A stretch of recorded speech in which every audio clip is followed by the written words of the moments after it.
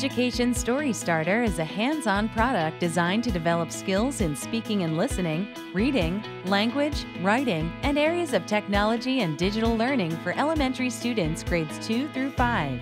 The StoryStarter solution consists of a set of Lego elements packaged in a sturdy storage box with 2 element trays, a sticker sheet, and an element survey that can be used as a checklist to make classroom management easier. Also included are the StoryStarter software and the StoryStarter curriculum pack that contains 24 activities, which encompass a wide range of language arts standards. The StoryStarter core set consists of 1,144 carefully selected Lego elements, including assorted characters, animals, accessories, iconic elements, basic bricks, building plates for creating up to 5 story scenes, and 1 extra building plate for building the StoryStarter spinner. The set also includes 2 element trays with separate compartments for sorting the elements into categories. The compartments are designed to give structure to the story-making process and are labeled as follows: characters, props, setting, details, and scenes. The elements of the StoryStarter core set can be sorted in many ways. There is no right or wrong approach.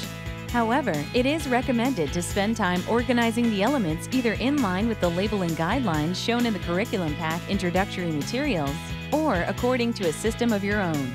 If you prefer to use the diagram included in the pack, you can simply follow the illustration provided and label your sorting tray bins using the included stickers. After you have attached the stickers to the relevant compartments, sort the Lego elements into the appropriate bins. One of the unique components of the StoryStarter set is the spinner element.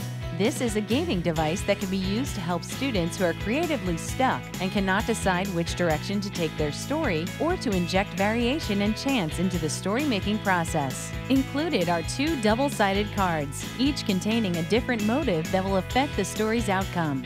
One card determines the types of elements the students will be able to use in their scenes. Another dictates the time period the story is to be set in, while the other 2 decide the setting and the mood of the story.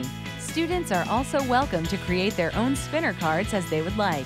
The spinner element is used in the Getting Started activities, but can also be injected into any activity as needed.